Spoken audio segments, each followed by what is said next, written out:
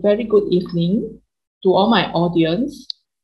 Today I'm going to present about my paper, which is the robotic-assisted revision total knee arthroplasty, a novel surgical technique. First, I would like to thank the Arthroplasty Society of Asia for awarding this Gold Award to this paper, and I would like to thank all my co-authors for the success of this paper. So a slight introduction about the hospital. Epworth Hospital is the largest arthroplasty center in Australia. There are about 3,000 to 4,000 joints done a year at the Epworth Healthcare. And this center has an active robotic-assisted joint replacement program. And I would like to declare there is no conflict of interest.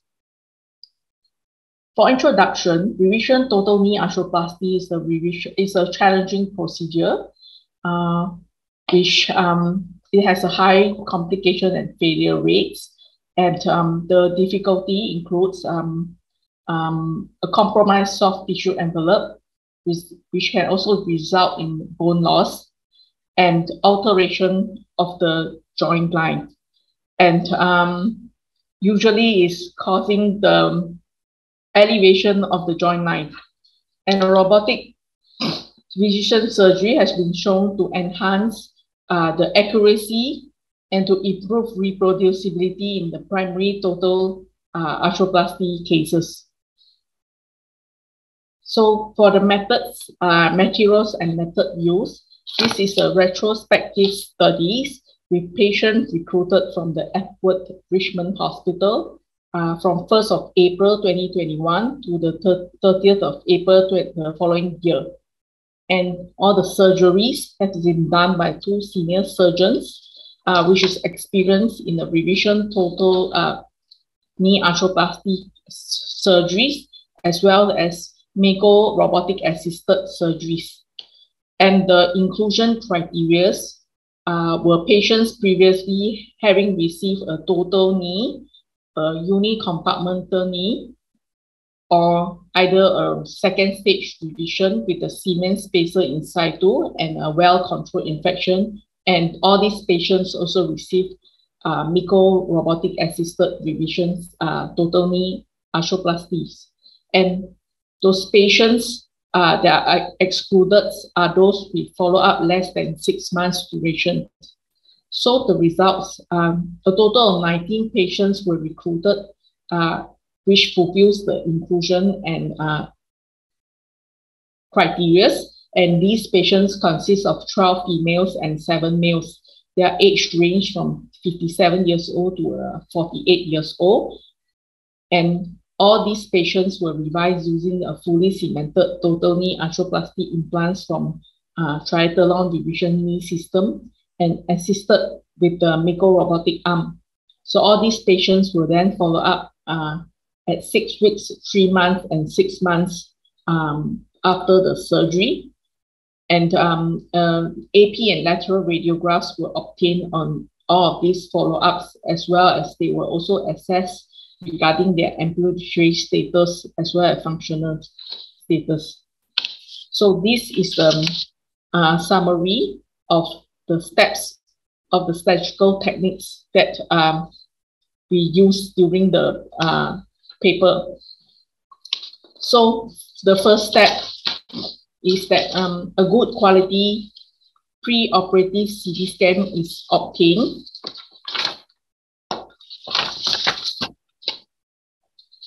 And this is done using a standard Makoplasty protocol with a good metal artifact reduction sequence. As you can see in this slide, before the mask sequence and use and after the mask sequence is used, the metal, the implant can clearly be seen, as well as the bone can clearly be seen if you use a good mask sequence. The CT images were then segmented by the Mako product specialist and then uploaded into the robotic arm. So the next step is a pre-operative planning. So the main aim of this is to ensure that the joint line is kept at the correct level. in relation to the femoral medial epicondyle as well as the fibula head.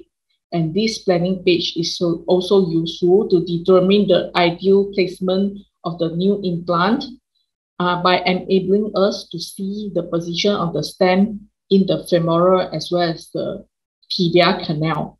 However, there is usually the need for intraoperative adjustment after the removal of the implants. So the placement, next is the placement of the arrays. For this paper, the femoral and tibia pins were placed through a separate step incisions to accommodate the femoral stem that will be used during the revision surgery. So after that, bony landmarks is then registered. It can be done without the removal of the existing implant, especially for the femoral. So the implant is, the bone is registered at the periphery of the femoral component. And after that, removal of the insert is done. For the registration of the tibia bone landmark, it is done with the existing tibia plate in situ as well. And it is also done on top of the tibia tray as well as in the periphery of the tibia tray. Bear in mind that registration or verification of certain points may not be able to perform due to the presence of the implant, which might be affected by the metal artifact or be obscured by the existing implant in situ. Therefore, additional points of the bony surfaces can be obtained. So after that, a trowel insert is then inserted back into the metal components to help in the ligamentum balancing. So this is done before the removal of any metal implants. So the removal of femoral component is done using the standard method, either using a fine saw or osteotome. And removal of the tibia tray can be done using the Miko saw by distalizing the cuts just distal to the tibia tray and saw around the keel.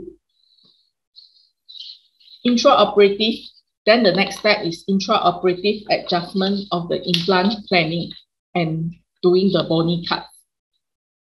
So after you remove the metal implants, the bone loss is then assessed.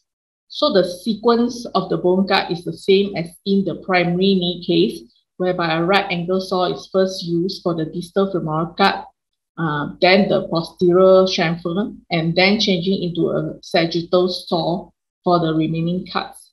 So if there is minimal bone loss, a refresher cut is then performed. This is done by adjusting the implant planning page, and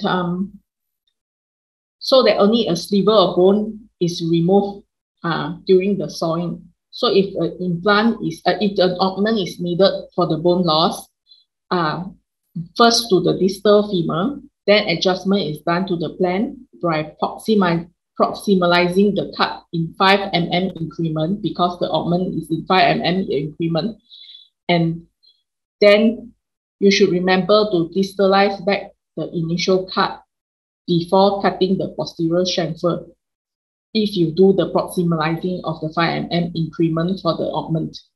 So bear in mind that the green probe is needed to recheck back the checkpoint prior with every alteration to the plan prior to starting the saw.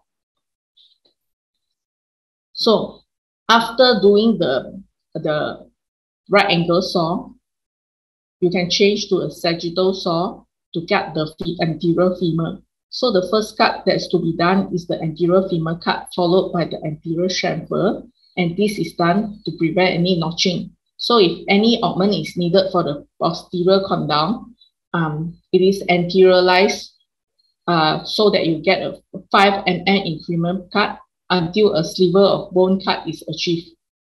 So after you have performed the bone cuts and the trowel inserts, trowel component will then inserted back in for the ligament balancing. So the ligament balancing was done using the ligament balancing page in the robotic system, because this provides a real-time feedback of the gap as well as the range of movement of the knee.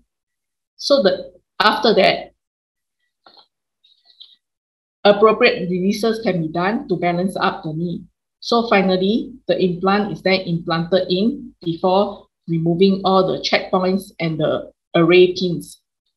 So I'll talk a little bit about revision from a uni to a total. Basically, the first few steps are the same until whereby commonly a medial tibial augment is used. Usually a 5 millimeter augment is used, and also a short tibial stem is needed.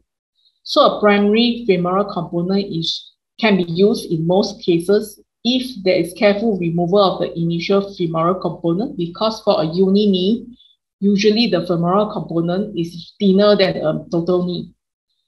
So in some cases, the femoral component is deliberately flexed or anteriorized 1 to 2 mm to better compensate for the bone loss on the posterior condyle. For on the tibia side, a medial tibial augment is usually needed, or if you can also use a thicker poly to compensate for the bone loss. So there are a few methods that can be done, mechanical aligned or a non-mechanical aligned knee. And for removal of the femoral components, for the femoral component, it is usually removed using standard methods, but for the tibial component, it can be removed using the Mako saw. So the Mako saw is used to cut the anterior and lateral part to the keel, and you may need to expand the haptic boundary for the medial side to achieve the cuts. And also you might need to downsize the tibia component to a size 1 to 2 so that you can use the narrow saw blade in the Mako system to cut the tibia component out safely. Usually the knee is placed in hyperflexion, and in most cases, you might need a micro saw to cut the posterior medial corner of the tibia plateau to complete up the saw. And during the cuts for the tibia, the lesser lateral cut is usually performed first prior to doing the deeper medial tibial cut. So for cases whereby you revise from a well-controlled infection with the cement spacer in situ to a total knee, the pre-op planning page is important. So for this pre-op planning page, you can use it to identify where is the native joint line because of extensive bone loss and scarring that has already occurred. So epicondyles is easier identified through a CT scan, and femoral augments are usually used to prevent elevation of joint line, to maintain the joint line at the native joint line. So this page is also important for us to determine where is the ideal position of the stem to prevent any stem impingement. And a tibia bone loss can be dealt with using a tibia augment if there is unequal bone loss medial and laterally, or a thicker poly insert can be used if the bone loss is equal. So for the result of this paper of total 19 cases, there were 12 revision from a total knee to a total knee, whereby 11 is caused by aseptic loosening and 1 is caused by unbalanced knee. And for 4 cases is from a uni knee to a total knee, whereby 2 is caused by poly wear and 2 is caused by aseptic loosening, and 3 from a cement spacer to a total knee. And all these 3 are in well controlled periprosthetic joint infection. So the follow-up for patients is 18 months, minimally up to 18 months. We should give a mean 10 months duration. So the mean RM in the last review is 1.5 to 114 degrees flexion. All patients are able to ambulate in the community, and they recover without any infection or needing any subsequent revisions. So in conclusion, the robotic-assisted total knee replacement is a promising technique to improve surgical outcome because it increased the accuracy of the implant placement. It can also give us a better soft tissue protection and resulted in a better balanced knee. And Bear in mind that further development of the dedicated software revision software might be needed before we can popularize this technique. And thank you.